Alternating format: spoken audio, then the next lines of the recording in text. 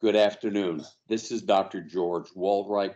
I am the president and CEO of the College of Physicians of Philadelphia. In addition, I am on the faculties of the University of Pennsylvania and Temple University Schools of Medicine.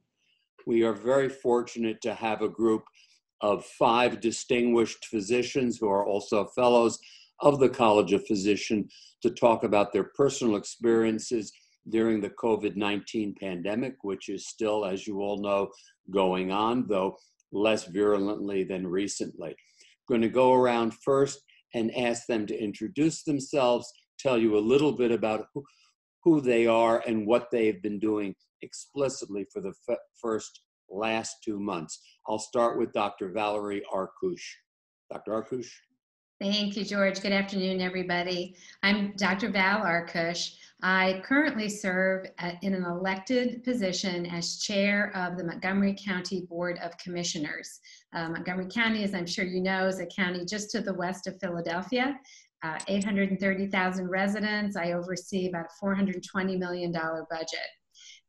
Prior to this, up until about 5 years ago, I was a practicing obstetric anesthesiologist. Most recently at HUP, I was professor of clinical anesthesiology and clinical obstetrics and gynecology, but no longer have the time or the bandwidth to be able to practice clinically. I also have a master's in public health from Johns Hopkins Bloomberg School of Public Health, and that has certainly been of enormous use to me in the last 11 weeks. Thank you. Dr. Priya Mammon. Hello, everyone. Good evening. As Dr. Wohlreich said, my name is Priya Mammon. I'm an emergency physician as well as a public health consultant. For the last 2 months, I actually wear several hats. So I am a clinical emergency physician and have most certainly been on the front lines from acute care in terms of COVID and everything else that our population deals with. I'm also an addiction medicine provider, and I work at Kensington Hospital, providing medical directorship of the outpatient clinic. And finally, I am adjunct faculty at University of Pennsylvania. I taught an undergraduate course in the Health and Societies major on foundations of public health. And I'm also a trustee of the College of Physicians as well as the chair of the section of public health and preventive medicine. So among all those hats, and I'm also on a couple advisory boards for the city, all those hats in the last 2 months have come to a tipping point in many ways. Emergency care for obvious reasons, addiction care for other reasons, of the barriers and nuances that we have to consider with shutdown and with access for patients to get to treatment, and working within a system that is highly, highly regulated in very different ways than the physical health side.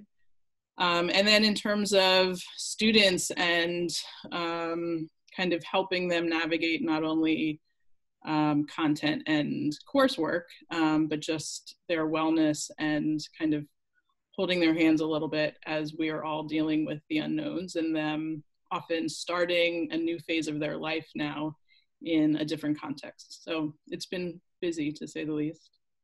Thank you. Next is Dr. Thomas Fekete. Dr. Fekete. Yes, hi. I'm Tom Fekete. I'm the chair of medicine at the Lewis Katz School of Medicine at Temple University. I'm also chief of service of the medicine service at Temple University Hospital. And I'm also a practicing infectious diseases doctor, which turns out to be handier than I thought it would be at this point in my life.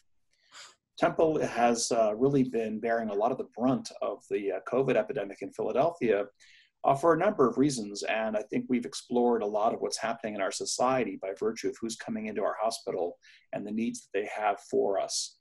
Certainly, we have had to make a lot of modifications in the practice of medicine in the hospital, both in terms of providing more services around the COVID patients and the needs they have, and then flexing our outpatient ambulatory services to a more telemedicine model, which has all been very challenging. I would also say that there have been an extraordinary number of meetings where we've had to meet unbelievably unique challenges in terms of, do we have enough gowns and masks and gloves? Do we have enough testing kits for this virus? Do we have the right people who can go over there and provide the services that no one knows how to provide because they're, of course, all brand new? It's been unbelievably exciting, unbelievably challenging, a little bit scary, a little bit depressing. And at the same time, I wouldn't want to be anywhere else. I think this is one of those things you expect might happen to you in your lifetime and kind of hope it doesn't and kind of hope it does. And I feel like I'm very fortunate at this later stage in my career to have the experience and maturity to be there, and hopefully to have the trust of my colleagues and my patients as well. So it's been an exciting and scary and very weird time for me. By the way, I will take moderator's privilege and indicate that Dr. Feckett is also chair of the board of the College of Physicians of Philadelphia. True. Dr. Erin Naruski, please. Hello, everyone. I'm Erin Nareski. I'm a pulmonologist and a critical care physician. I'm a medical educator. I'm an assistant professor of those things. My last couple of months have been about double my normal level of output in intensive care services and advanced pulmonary services. And so I've been taking care of some of the sicker patients that have been admitted at our hospital, which is Temple University Hospital at the Lewis Katz School of Medicine. I am the beneficiary of Dr. Fecketta's hard work. And in the last few months in the ICU and on advanced pulmonary services, we've really seen it all when it comes to COVID. And I can certainly comment about patient experience in this situation and provider experience in this situation, which has been so trying for all of us and so rewarding in other ways. I'm pleased to be here and to take your questions. Thank you. And last, certainly far from least, Dr. Jack Ende. Aaron, we're all the beneficiaries of Dr. Fecketta's work. That includes myself. I'm Jack Ende. I'm the Schaeffer Professor of Medicine at the University of Pennsylvania. I'm a general internist. I've been privileged to serve as president of the Association of Program Directors in Internal Medicine. More recently, president of the American College of Physicians and a long-time member of the College of Physicians of Philadelphia. I'm a practicing general internist, a bit of a dinosaur. I see both outpatients, inpatient attending, both. What I've been doing for the last 2 months, I've done more video conferences and telephone calls and talking to patients directly as I try to establish a degree of equilibrium among my patient population to allow them to negotiate these very, very hard times. I will soon be returning to the office. I'm doing video visits already, but we'll soon be doing face-to-face visits. And I look forward to describing for everybody what that's likely to entail. Thank you. In our questions this afternoon, we're going to range from the general to the very specific. Any of our panelists is free to jump in, but we all realize that every single question here could lead to an hour-long discussion of itself. So I may get a little directive at time. So let me start with a loaded question. Did any of you ever think you would experience something like this, aside from the movies or textbooks on historical pandemics, epidemics? Dr. Arkoosh is shaking her head, so let me go to her first. No, I certainly never expected anything like this, particularly for the duration of this experience, and we are by no means out of it. In Montgomery County, we were one of the first counties to be identified as being home to cases of COVID-19. We got notice of our first 2 cases on Saturday, March the 7th. And that just began an endless series of decisions about how to communicate with the public, how to organize our work. Every single thing that our county government does and our Office of Public Health has done and continues to do has been altered by this. And the importance of trying to communicate a clear and consistent message to the public, educate them, at the same time that you're trying to keep them engaged in what's happening has been an incredible undertaking.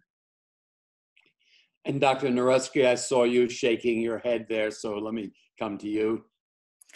I'm an enormous fan of all movies about viruses. And so I'm also, you know, a younger clinician. So I kind of thought that at some point in my career, we might face something. But the thing that I didn't anticipate was the incredible stretch and effort that our health system has done to make this happen, to make ourselves able to care for the surge of patients with this brand new disease, try to figure it out, try to treat it in such a short time and to such great effect.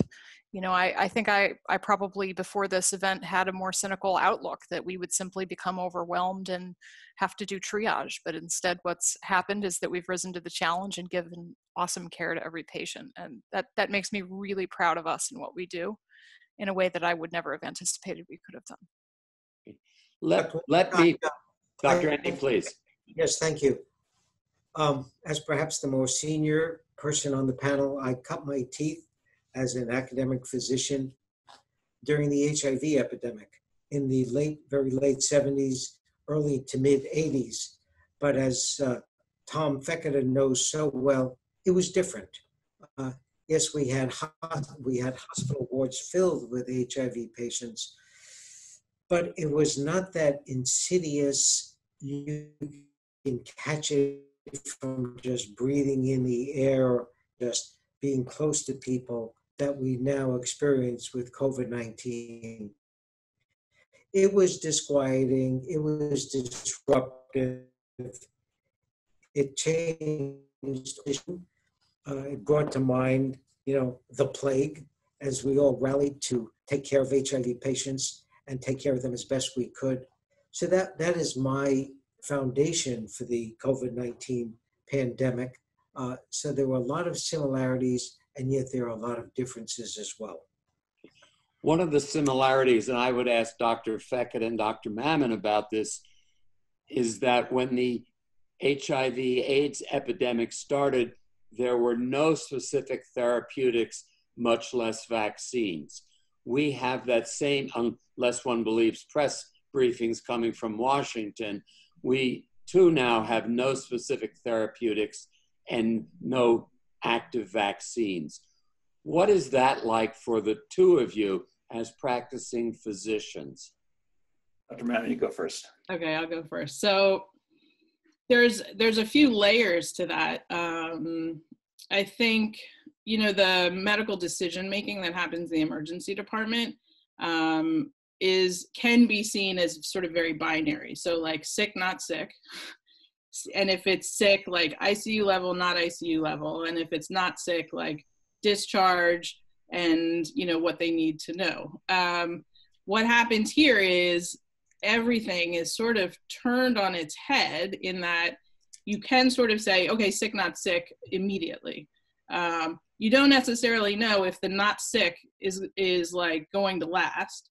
And the discharge instructions are the meaning of them changes exquisitely based on who you're talking to. So if sick or not sick, able to go home and you have a ton of comorbidities and you live at home alone is like one thing.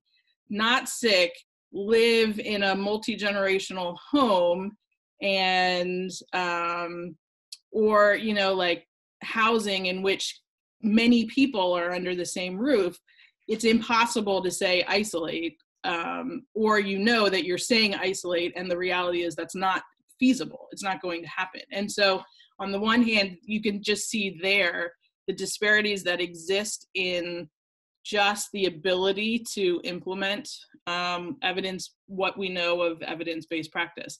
The sick, not sick, sick kind of on the borderline, you know, it's almost the easiest to be like, I can say, oh my gosh, I'm so glad Erin is there because here's an ICU patient and they're going to be able to take care of this because they're already very, very sick and maybe starting to kind of very swiftly go downhill. It's all of the other people and it's what it means to them to be able to practically implement what we want them to. So there's the fact that there's no pill is not something that's new. There's plenty of things that, even though people think an antibiotic will fix everything, we know that that's not the case. But we can clearly tell them, here are the signs of concern, and here are how you identify those, and here's when you pull the trigger to come back. And in this case, it's not, you know, it's like if you get more short of breath, but we don't really have a way to tell you, okay, you know, check your pulse ox. If it's less than 80, then make sure to come in. You know, it's these very nebulous things. And the nebulous also comes into just the contextual setting of the patient that changes everything. The flip is what is very new to me, and perhaps harkens back to HIV in the early days, is a lot of my decision making as an emergency physician is based on what I know about the diagnostic. So if I know that I can rely on a positive predictive value, or I can rely on the sensitivity and specificity of tests that I am familiar with, then it helps me make decisions. And in this case, we never had that, and we still don't. So I work at a small community hospital. We don't have, in the county, in the Collier County, so we don't have testing capabilities within the hospital. So it changes everything, of like, everything is based on a clinical picture without a clear sense of what the next phases and steps are. Somebody could be totally fine, and somebody of the same age, same comorbidity profile can all of a sudden turn. And I have not, from my vantage, been able to say, I think you're more likely to go down quickly. It just becomes anecdotally over time. And I think, I don't know if Dr. Nursky would agree with this, but I can say I certainly have learned just as much over Twitter than I've ever learned from a journal. And this is the time where we're all just sharing what is basically anecdotal information that is all we have to work on. And nobody has time to write up the studies yet because we're just in the midst of it. So the randomized controlled trials cannot happen, but we're learning from, you know, like I have emergency colleagues in Italy who have been texting or tweeting about things, and we're basically just keeping up day to day on new information just from population. So I think from the original question, I think psychologically as an emergency physician, we're always kind of waiting for something bad to happen. And the mass casualty kind of scenario and that kind of thing. To be working, you know, in a level of arrogance, the ED, we have like every technology, every test potentially at our fingers, and our job is to be judicious on how we use them.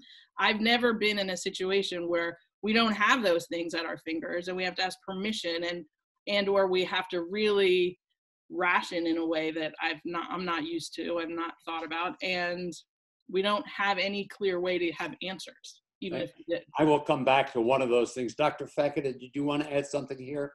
Just wanted to mention, going off of what Dr. Ende was saying, that I started my ID fellowship in 1981, which is the exact same time when the AIDS crisis began. We didn't know what was the cause of it for several years. We knew it was something infectious. And in some ways, the similarities are astounding, but in some ways they're different, because there's a disease that moved relatively slowly, and this one kind of moves pretty fast. And we had no treatment for either one, which is similar. But now we have diagnostic tests, imperfect as they are. And in those days, the people who got HIV disease were large people who were, let's say, marginalized by society, and now it's kind of everybody. So it's fascinating to look at the similarities, the differences, and try to picture how our 40 years or 39 years of advances in medicine have both helped and not yet helped in this kind of setting with low information and a lot of anxiety.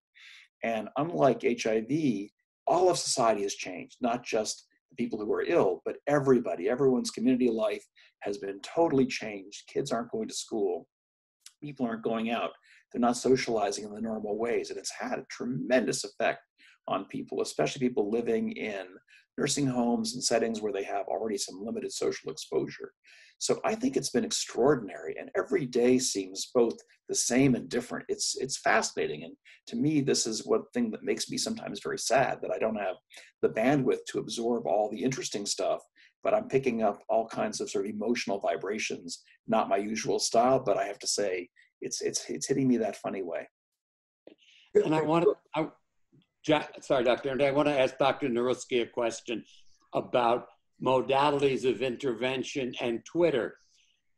To caricature, when this pandemic started, the only thing one heard about in the lay press is get ventilators. Then over time, one started to hear, well, maybe we don't need ventilators. And then it was, maybe ventilators aren't good for you. And how has that evolved from you as a pulmonologist and critical care doctor in a center that is renowned for pulmonology?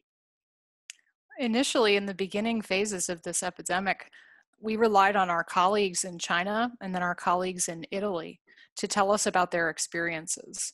And we have to be incredibly grateful for the ability that they showed to publish their experiences, even if it was preliminary, even if it was early information, quickly, so that we could review it and integrate it. And that effort is still enormous and ongoing, and something that I'm proud to be a part of in our own ICU, where almost all of our patients are enrolled in a clinical trial of some kind. So in terms of ventilators, I think the initial concern that most of us in the critical care community had was the reach that this infection has the potential to create. And I say has because it still has.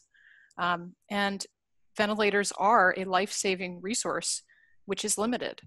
And if this disease were to explode with people not doing social distancing, with people not taking their public health officials seriously, then we may be in a situation where we need them to save lives and we don't have enough. So the critical care community is very interested, continuing to be very interested in figuring out ways that we can offer that technology to as many people as we possibly can if the situation ever should call for it.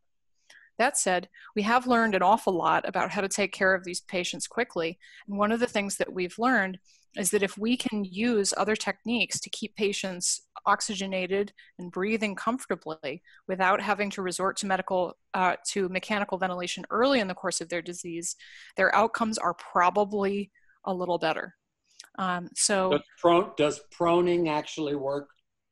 Oh, yes. I mean, the research is forthcoming, but I can see it. We have the patient right in front of us who's struggling and hypoxemic, and we ask them to voluntarily prone their body, and we just watch their SATs go up. So we have excellent evidence on that in other forms of lung disease that are similar to this, and we're developing that evidence in COVID.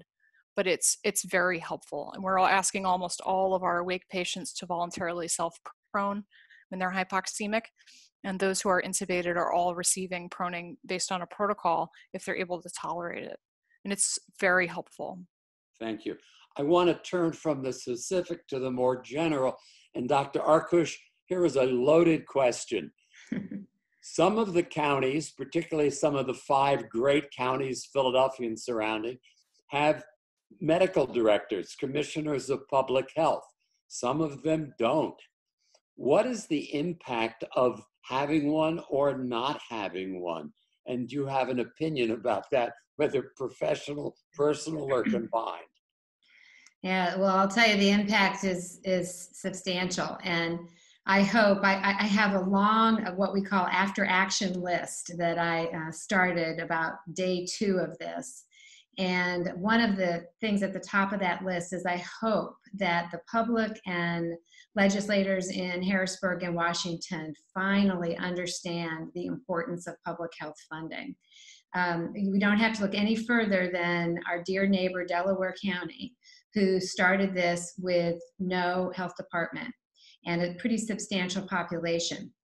So that meant several things. It meant that they were completely reliant on the Pennsylvania Department of Health for all of their data and interpretation of their data. They also had no flexibility to make any personal decisions within their county government. So for instance, from day one, from the first moment I announced our first 2 cases, people in Montgomery County knew which municipalities they lived in. You know, we have 62 municipalities. The county is about 48 miles at its longest. So it was very important that people understood how close or far they were from those initial cases. We also, very importantly, automatically, and still do to this day, put the address of any positive individual into our 911 system, so that if a 911 call comes from that address, it just pops up on the screen, and the telecommunicators alert the first responders they need to go with PPE on, that this is a address that's been identified as the home of someone who's tested positive. So things like that, you know, just very practical things, as well as just having the intellectual bandwidth and education and training to analyze all this data that is like drinking out of a fire hydrant every single day. And so thankfully, a few weeks in, Chester County created a memorandum of understanding with Delaware County. So Chester's been functioning as Delco's health department. But, you know, we are starting to see, and I'm sure if you saw a recent Inquirer article, that Delaware County's caseload is actually a little higher, and per capita higher than I think maybe any of us at this point, and actually starting to trend up a little bit. So I do think not having just all those basic public health pieces in place that you can quickly activate in an emergency like this really puts you at a disadvantage. Do you think there's a likelihood that somebody, cynically or not, might say in a year, okay, it happened before in 1918, that's 102 years, we don't really have to worry? I'm sure someone will say that. They'll probably saying it right now or next week. But as you all know, there's that adage in public health that if it's working, nothing happens. And I said at the very beginning of this, I was actually interviewed for an article, and I said, if we do this right, people are going to look back and say that we overreacted, because we don't have 2 million deaths. You know, we have hopefully a much, much, much lower number. And we don't realize those most dire projections. And so I think that's inevitable. And my hope is that groups, you know, physicians like all of us on this, participating in this, but also organizations like College of Physicians can help amplify everyone's voice to the importance of some of these basic public health infrastructure needs in our communities. And I think we'll have a little time to strike that iron that, you know, it's going to be hot for a while, and that we can hopefully get some lasting and substantive change put into place, because we all know there'll be another one. I'm going to turn to Dr. Ende. You are well known for your teaching and interest in teaching. Do you think this pandemic will lead to a renaissance of bedside medicine and the physical exam? And I bring that up because as some of our older colleagues talk about or joke about, the quote unquote younger people aren't interested in talking to the patients or examining the patient. They just want to see lab results and studies. George, I'm very concerned. I really am very concerned that as we move towards telemedicine and video visits, the value of the physical exam, which, please trust me, people, remains essential to medical diagnosis. The value of physical exam will get marginalized. The one thing you cannot do when you have a patient on the telephone or on Blue Jeans, Zoom, or Microsoft Teams is to examine them. And that I'm concerned that we will be training a group of medical students. There will be about a 2-year period, I believe, of students who will come through their training, unlike the 5 of us on this panel who were educated in the hospital with stethoscopes around our neck. There will be 2 years worth of students who will be educated by examining patients by video and by telephone. And that, I think, will threaten the importance of the physical examination. That will be one of the things that we educators must work extremely hard to restore once things begin to get back to normal. But right now, we're simply not examining people. We now, most of our patients are choosing to do video visits or telephone visits, and that does not give the physician the opportunity to put the stethoscope on the chest. So we have a real challenge ahead of us. So Dr. Ende, let me be difficult. I have seen clips in Israel of hospitals in a box being delivered to people's homes that have hookups for blood pressure cuffs and stethoscopes, etc., and remote, truly remote physical exams are being done. Well, I think if the technology can somehow, pull this one off, that would be wonderful. I think the jury is still out about whether that kind of examination is the same as a carefully developed exam by an experienced clinician who knows where to apply the stethoscope, what position to put the patient in, how to listen to the heart when they're inspiring and expiring.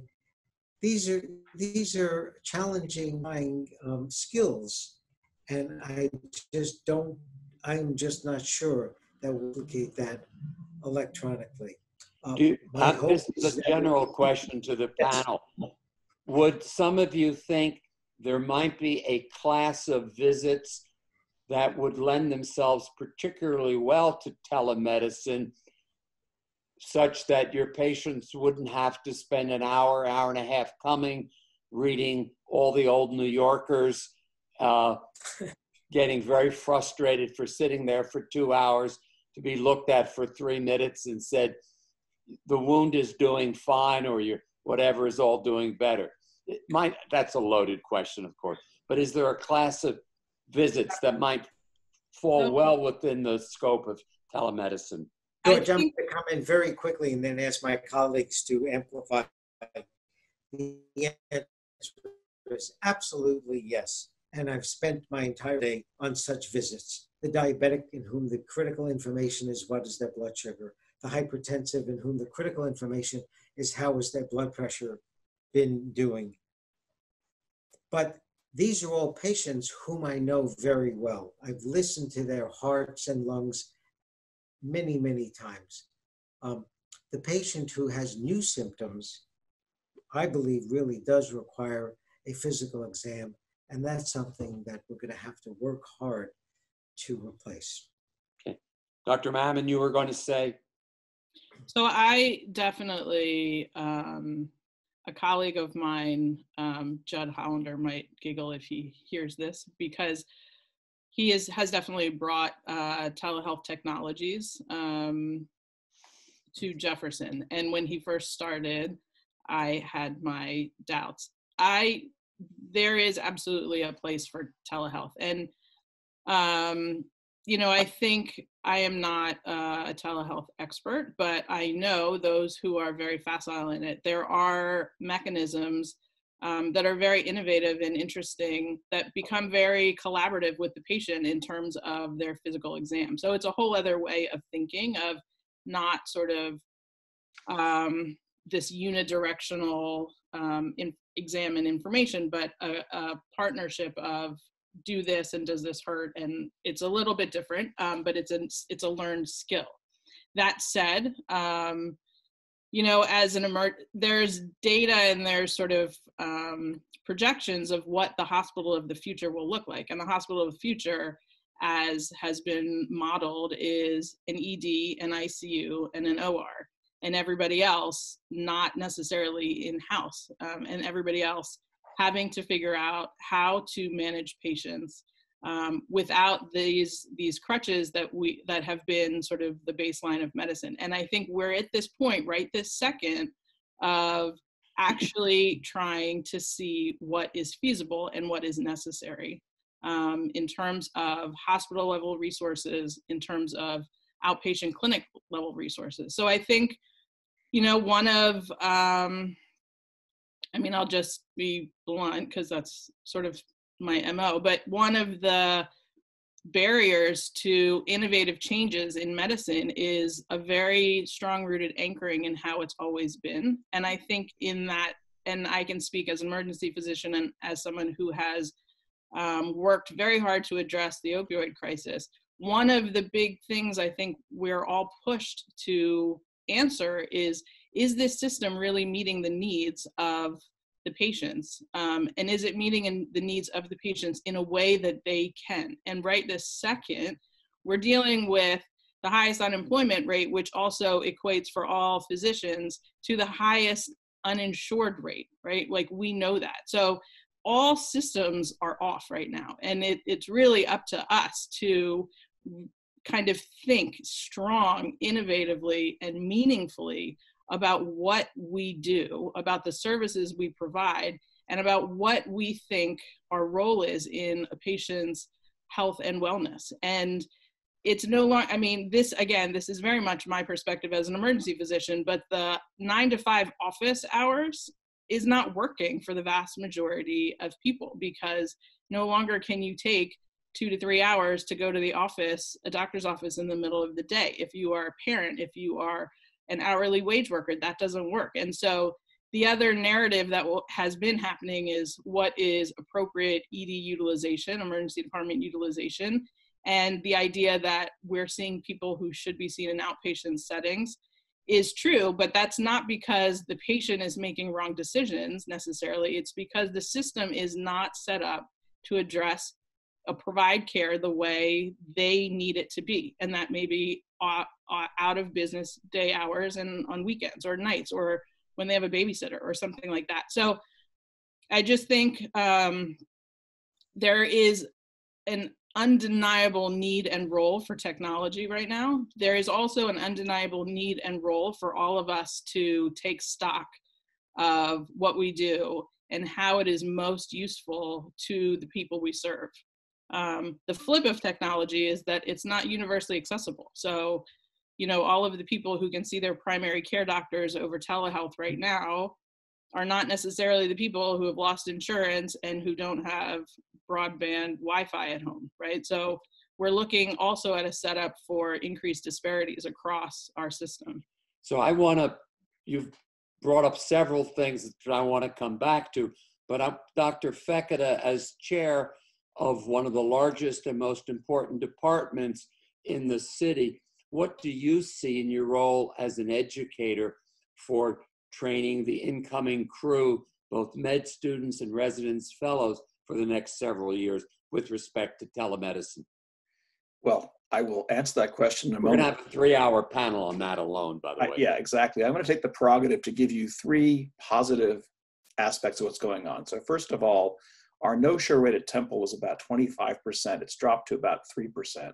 So those people are actually getting doctor care. It may not be what you normally expect. Number 2, we're just learning how to use telehealth. It's new to us, and that's a struggle, and it always gets better as you get better at it. And that includes new technologies, but also new insights. And sometimes we just get better at addressing our patients' concerns when we're more used to seeing them in this more natural environment of home.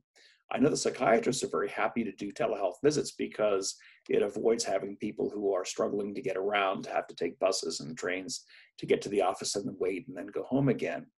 And the final thing I'll say, this is a little controversial before I get to your question, Dr. Wohlreich, is that I'm getting better at looking at records, because a lot of what I do in the patients who I can't go to see is spend more time actually diving into their records, finding information that I just didn't have time for before. I was walking from place to place, trying to get everything going with accounts and so on. But for those patients I'm doing these sort of virtual visits, I am looking at old records, I'm looking at old images, I'm trying to figure out what really happened. Is that really an allergy that I'm talking about, or is that just something that's being carried over? So those are 3 areas I think we have some opportunities to improve and hopefully get better outcomes because we have tools we learn to use better. You asked a question about medical education, near and dear to my heart.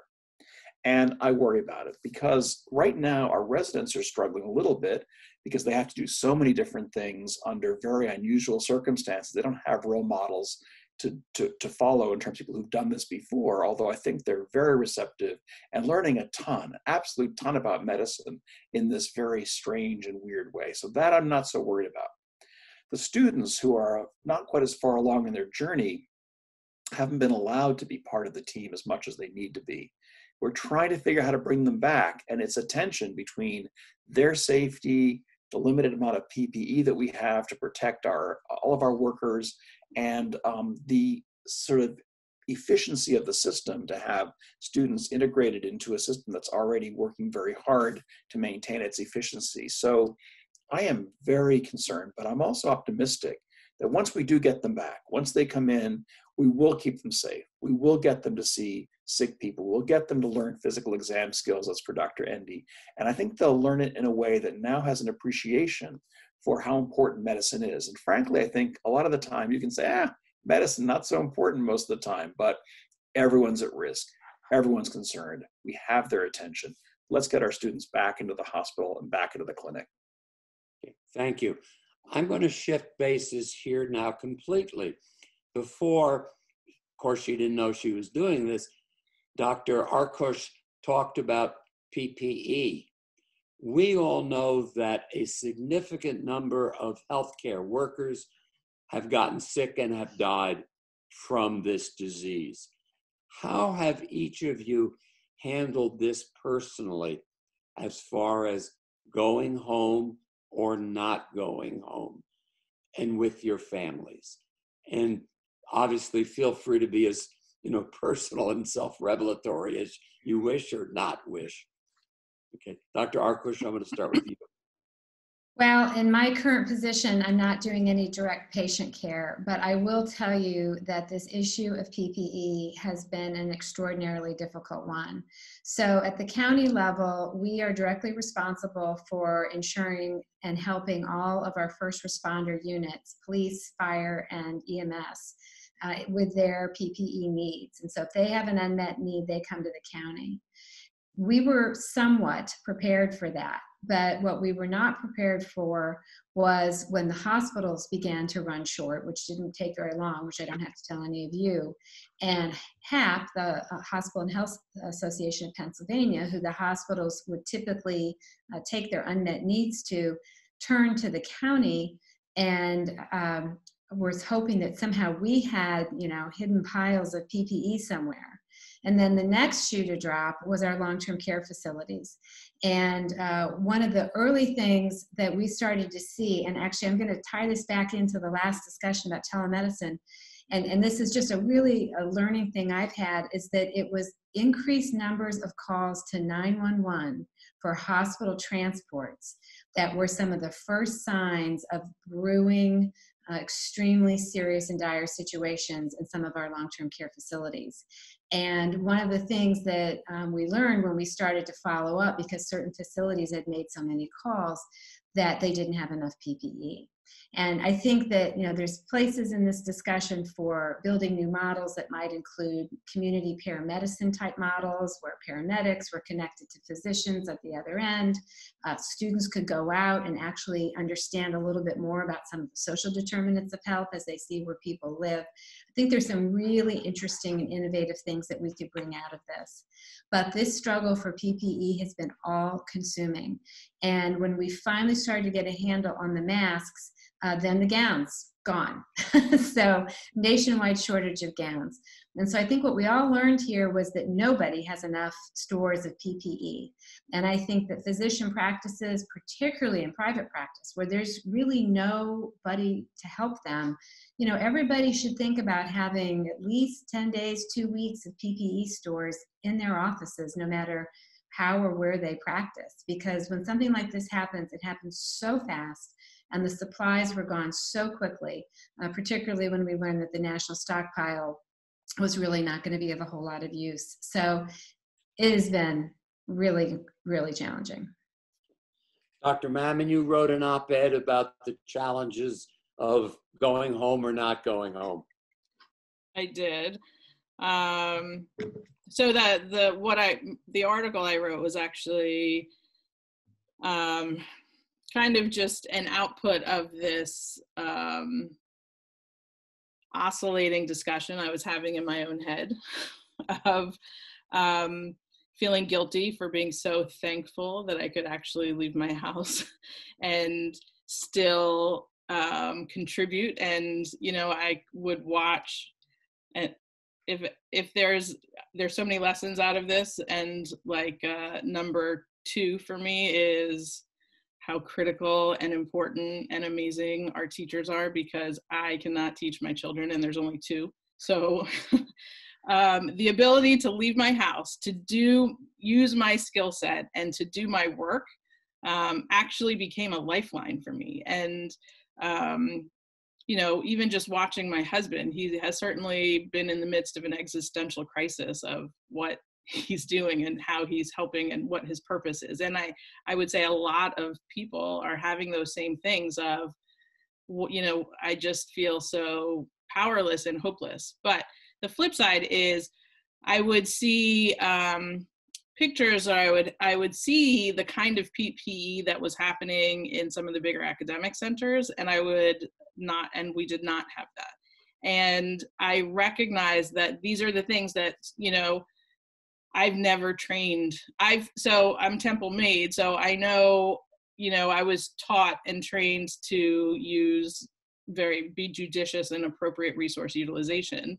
But I have never in my lifetime questioned whether everything I would need was somewhere, like somebody else took care of that. And whether it was the hospital or the government, I never questioned those things. And that was the first time that and this has been the first time that I've questioned. I always just thought our government would come to the rescue and had the abilities. And, you know, we're the United States of America. And I started my career in international work, and I've lived abroad. And to me, it was like we always had the top of everything at like a moment's notice. And certainly that happens generally in the emergency department. But I made the decision to isolate from my family because I couldn't really say for sure. And here's where, you know, like no real clear data.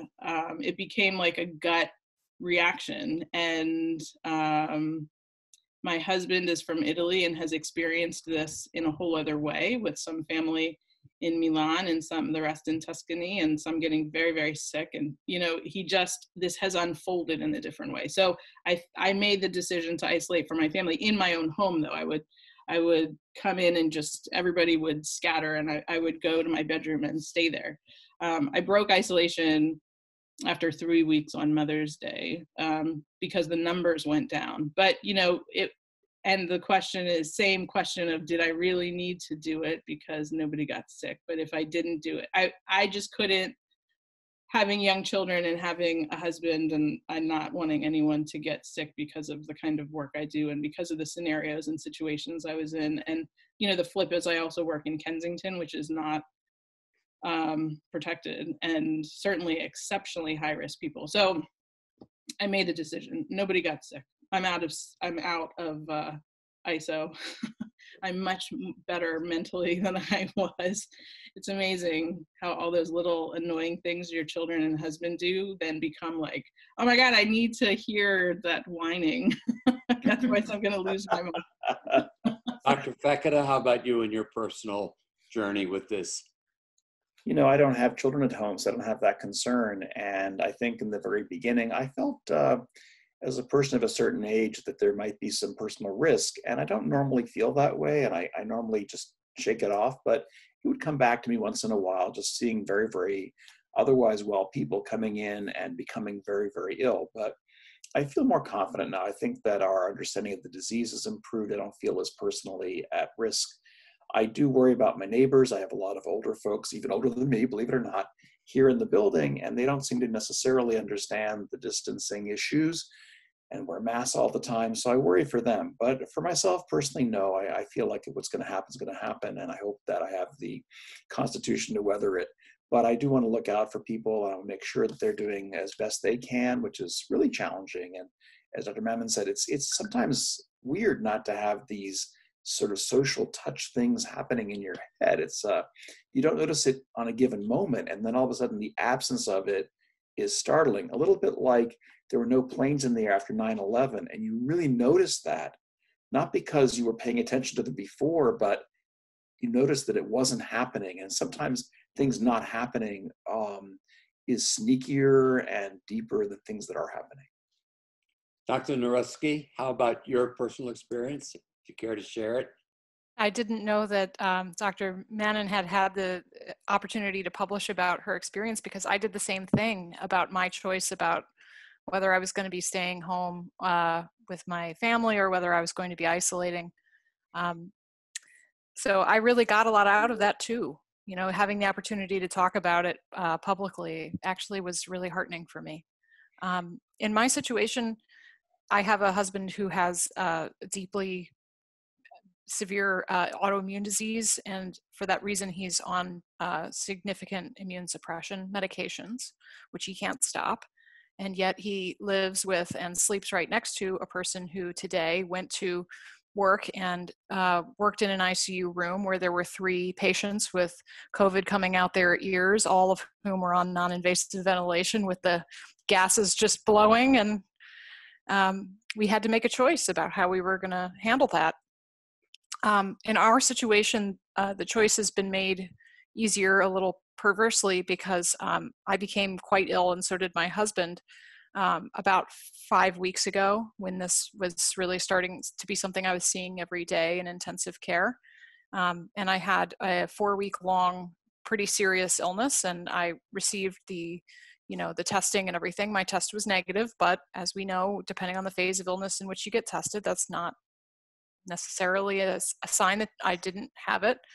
But I did really have all the symptoms. So I went through a 14-day quarantine and was monitored, and I'm still monitored by our wonderful occupational health department. So because my husband and I became sick right around the same time, we are hoping that we both have antibodies and have decided from this point forward not to isolate from one another.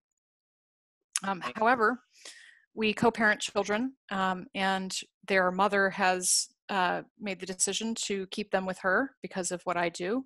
And so it has been quite a significant loss for us to not have been able to physically see or touch or be near or be in the same room with the children since late February. So that must be very difficult.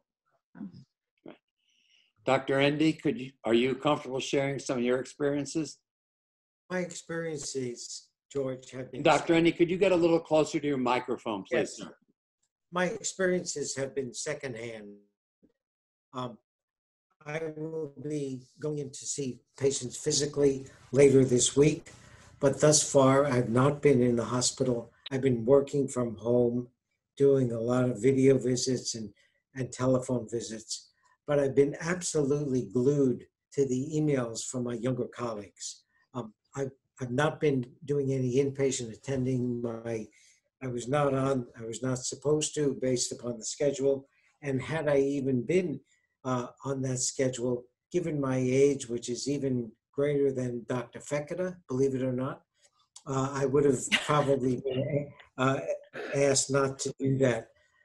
So I lived through this through my younger colleagues.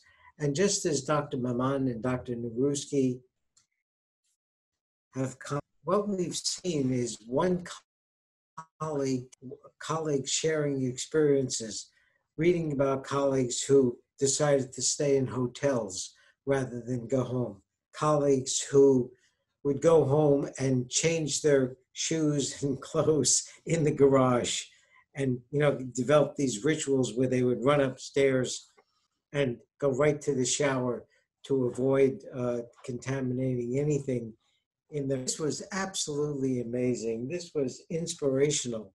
And I just stand in awe of what my younger colleagues have gone through. Thank you. I'm going to switch again. And Dr. Arkoosh, you mentioned something in passing that, as all of you may have seen, has fascinated me. I think most people, depending on who's watching this, are not aware of the 2 major thresholds were passed in medicine in the last decade. One is that for the first time, there are more women than men in medical school. And the second one is for the first time ever, there are more employed physicians than self-employed. And I'm not going to do an age competition with Dr. Ende, but I remember growing up, I didn't know any doctors who weren't running what were in effect mom and pop medical practices. Now, we didn't call them that because we didn't think of them that way, but they were self-employed physicians. And that model has shifted radically.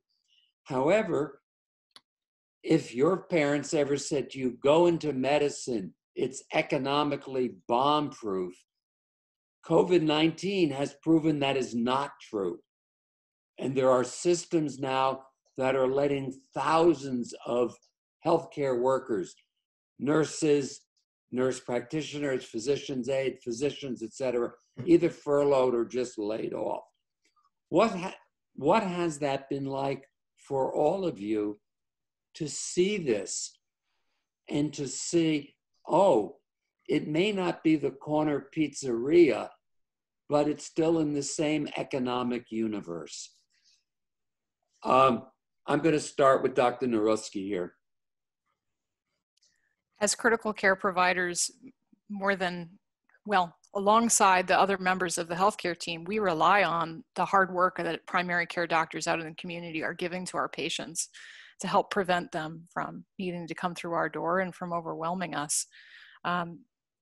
I'm very concerned about the impact of the loss of providers in the community on patients, their long-term health, and also on the impacts that could have for what our healthcare system will need to be able to provide them down the road. Fortunately, I'm unaffected. My job as a critical care provider is in fact bomb-proof, so I can't speak to that personally. Okay. Dr. Fekete? I have to say, I'm very proud that Temple's been able to retain all the physicians and not have to cut back or cut salaries. And they've made a lot of interesting decisions that I think have been fairly well received with the other members of the healthcare team to either keep them fully occupied or to let them go out onto unemployment, which is not a terrible benefit at the present time, with the idea that will be relatively brief and we'll have everyone come back. But, you know, I got to say, the healthcare system has done an amazing job absorbing what is unprecedented change, and I think without a lot of complaint. And I think if you look around our society, people who are hit with what we've been hit with in terms of the risk to the various people who work there, in terms of the economic uncertainty, in terms of the frustration about having the appropriate medications, personal equipment, laboratory tests, and so on, I'm very, very heartened that our system is robust, that we can, as human beings, make the best of what is a very challenging situation. So it gives me a lot of happiness to know that we have this structure that is very strong in spite of all the challenges and all the naysayers and the people who are worried about everything all the time. So it's been tough, and I think some of our systems will not make it, but I think a lot of them will tough it out because that's what we do. Okay. Dr. Mammon? This is an interesting and sort of loaded question, but Of course. I will say, I mean, sort of echoing something that Dr. Fekete said much earlier in the conversation, I don't think, so I'm always very proud and very honored to be an emergency physician, but I'm so always like the biggest cheerleader for the entire team that works in the ED. And I think the ICU is similar, where it is very much a team and we work together. We can't do everything that everybody does as a single entity. And so we're sort of this united front. And we have at every step of every crisis that has come across our city, our country, emergency departments are always right there, and emergency physicians are there. That's just how we're sort of built and we think. So through this, I've just, like been even more elated and so proud of my colleagues, and that's outside of the ED, that's all of us, because it's true, every single one of us has stepped up. And there was, there's concerns and fears, but there was never complaining, and there was never any question of fairness or any of it. It's just, this is what we do. This is what we're trained to do. This is what we go into medicine to do. We have a skill set that nobody has. And we are always happy to put that skill set into action. The flip, though, I was in isolation when the Blue Angels and the fighter jets flew over Philly. But we have a little porch, and so I was on the 3rd floor looking out the porch at the planes, and I see all the kids down below. I live in the city, so there's, everybody was gathered, despite my being like, separate, like, spread out, kids, stop screaming and spitting on each other. And the very next day, where I work, there was an email that furloughs were going to come out, that were going to be put in place, and some layoffs, without any clear idea of who that was going to touch. So it was this kind of double-edged sword of, for so many weeks, we had nationally had this narrative of how healthcare providers were heroes, and we still have that narrative of, like, they're heroes, they're our heroes. We're lighting up buildings blue. We're sending out the fighter pilots to show them. But the reality, it comes down to money, and it comes down to, we are still seen as a group with a skill set that may be, deemed not as essential as the national narrative is, or, can be sort of swept aside. And that is not new. It's just that now it's really obvious. And I think for those of us who, I'm currently sort of self-employed, I work for myself, but I obviously, as an emergency physician, work in other hospitals. But for those of us who have been salaried or not, very much, a lot of maneuverability happens based on overall financial well-being, and a lot of decisions about what will be supported and what isn't comes down to financial decisions. So if you're me, and my entire sort of mission is decreasing disparity and working directly with those who have been underrepresented or sort of excluded from the way our health system works, there's not a lot of money in that. And, there's a lot more money in surgery. So here's where it comes, like, we're all sort of becoming potential victims of other parts of the health system. In this case, in a lot of cases, I think elective surgeries and those kinds of ways the system holds itself up, but we're still needed. So it's a very difficult position to be in, to kind of understand what it means for the future. And here's where, looking at all of the people coming behind us, whether that be medical students, or in my case, I have undergrad students, I have no sense of what this means. I don't know what it means for the next 5 years if we're very clearly in the state of high need of who we are and what we do, still finding a way to kind of say, well, we can't really afford you, so we're just gonna do that and see what happens. Thank you. And Dr. Arkoosh. Yeah, I would love to add just kind of a maybe underappreciated perspective in this. So much of my role throughout this, in addition to just keeping our county running and doing all the other things that we need to do to make sure as many people as possible are safe, I've been the lead spokesperson for our county with the public, and I do a press briefing pretty much 5 days a week.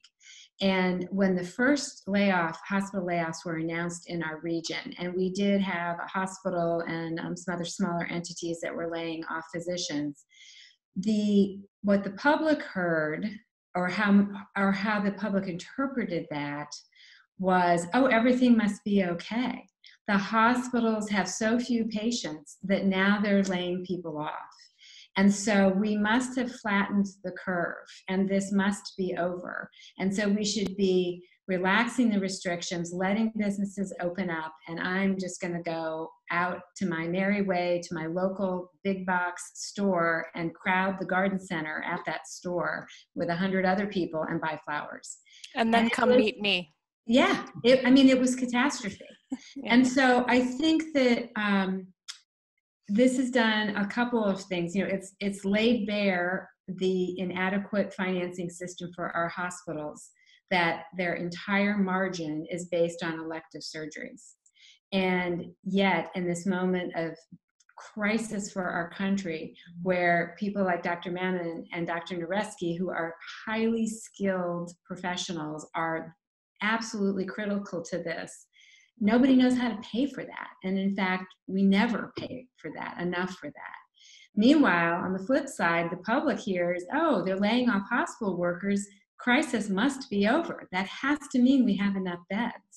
And so it really set up an incredibly difficult situation. And I will tell you, at least in Montgomery County, that was the beginning of the unraveling of the social cohesion that we had worked so hard to create, to encourage everyone to maintain this social distancing, because it just sent the wrong message. So the fallout from this, obviously, critical for those individuals that were furloughed or laid off, but there was a whole ripple effect through the community that message sent when that started.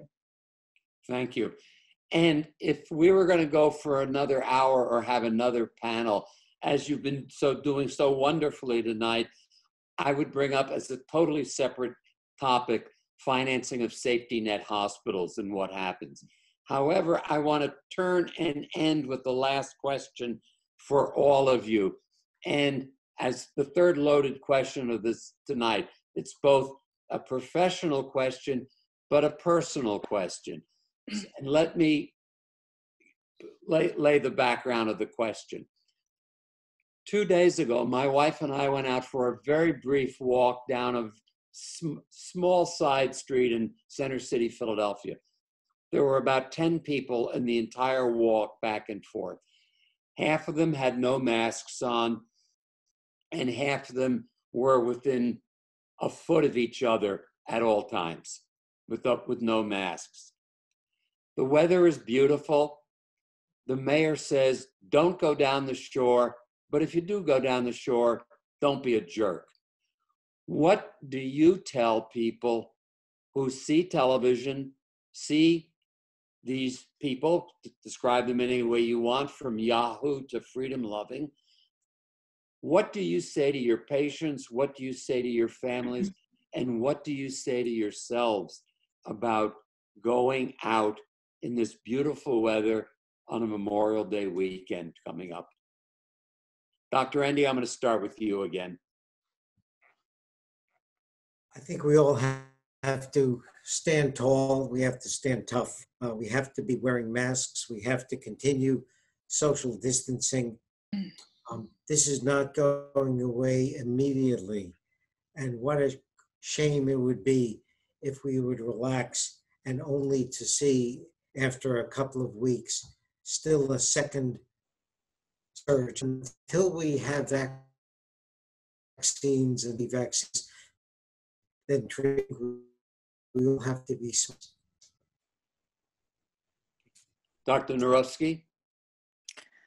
I would say that even if you're a young person and you feel comfortable that this wouldn't be something that you would be affected by, even if you're a person who doesn't get too worried about themselves, you have to worry about your loved ones. You have to worry about your family. You have to worry about your fellow man. Wearing a mask is something that we do for ourselves, but we do it mostly for other people. So please be compassionate to those around you and consider wearing a mask and maintaining your social distancing. There's not such a thing as a society where we can protect the vulnerable and everybody else will be separate from them and we don't have to worry about those people. Never shall the twain meet. That doesn't exist. Every person who gets infected is a risk to every other person in the society. So we need to keep working hard to keep ourselves safe. And if you think that, oh, maybe this is only a disease of the elderly, or maybe it's only a disease of the immunocompromised, I invite you to come and spend an afternoon with me and meet some of these people who are affected and who are 30-year-old Uber drivers and 42-year-old accountants and just people. They're people. They're you and me and our loved ones. And they're desperately sick.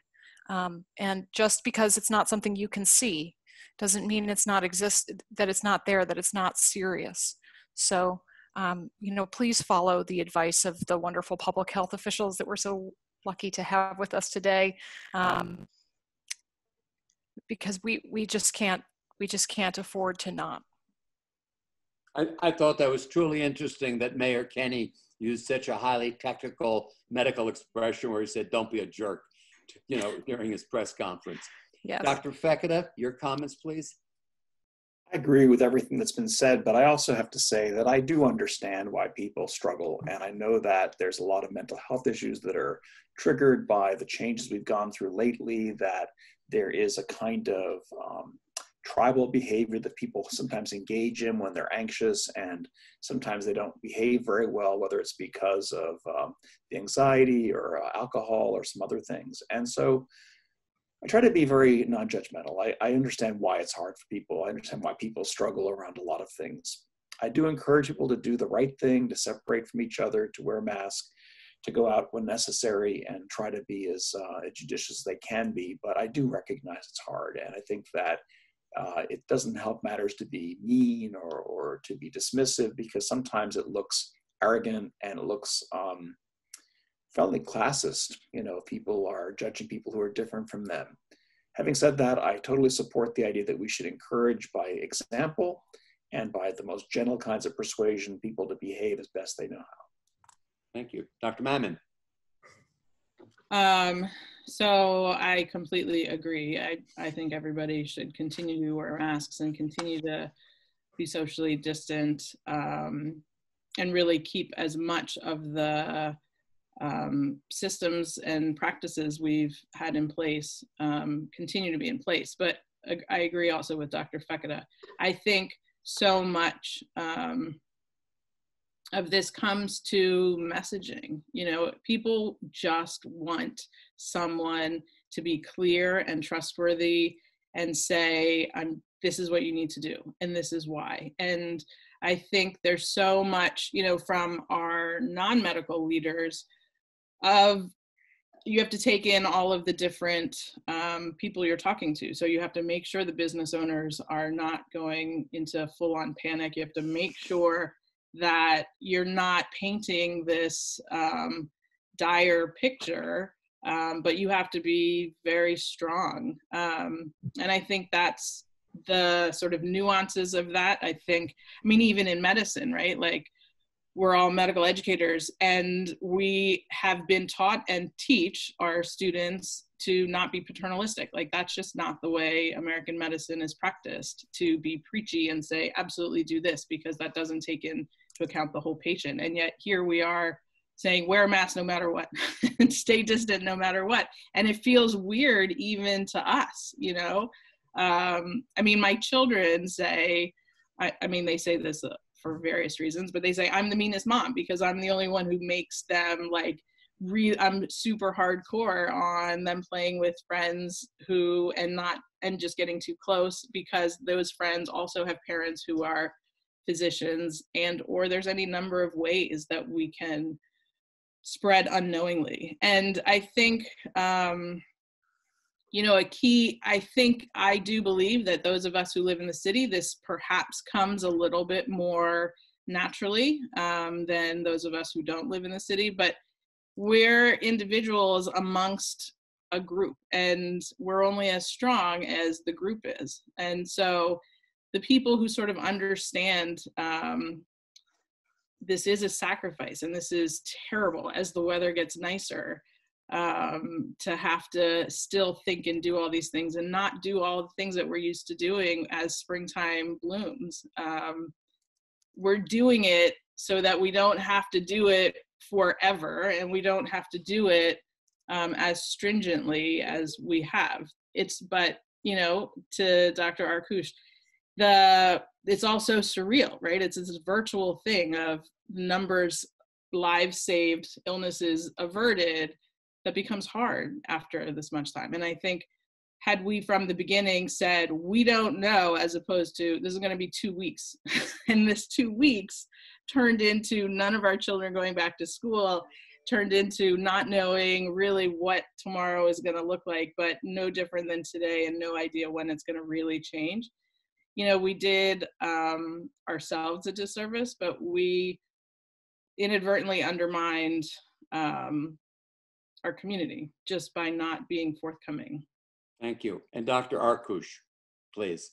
Well, this is the question I get literally every day. And what I try to remind people is that we've only known about this virus since about January, and that we learn new things about it practically on a daily basis. And one of the things that's become so abundantly clear is that there are many, I believe many of our fellow citizens that are COVID positive, but they have no symptoms, and so they have had no reason to get tested. And they are walking around with virus, they are contagious, and they are completely asymptomatic. And so I encourage people to think that maybe that's them. And just out of respect for the people they encounter when they are out and about, they wear a mask. To follow all the social distancing guidelines in stores, to take their business to stores that are practicing social distancing within those stores, and try to help everyone think about this as an effort for our entire community. Because you don't know who you're standing next to in the grocery store line. It could be somebody fighting cancer. It could be somebody with diabetes or who's otherwise immunocompromised. And you can't tell that from looking at them. But you are respecting them by wearing a mask, just in case you happen to be one of those people that has the virus and is contagious, but doesn't have symptoms. And just appealing to everyone's goodwill as a member of this community. I get very discouraged when I hear, and I see a lot of this directed at me in social media, that freedom means the freedom to infect other people. I hope that that is very much a minority opinion in our country and in our communities here. This is one time where we must band together. We all want this to end. And the quickest way for us to all help it end is to be part of the solution, not part of additional spread. So we'll see, it's in people's hands at this point. I hope that people can hang in there a little bit longer in our region, so we will get through this as quickly and as successfully as possible. So I want to, in wrapping this up, and I'm going to ask all of you to stay on once we stop the recording, but I want to thank Dr. Jack Ende, Dr. Priya Mammon, Dr. Thomas Feketa, the Honorable Dr. Valerie Arkoosh, and Dr. Erin Naruski for their contributions this afternoon on behalf of the College of Physicians of Philadelphia. And this is Dr. George Wohlreich saying, stay well, stay socially apart, but spiritually close. And bye-bye. Bye-bye.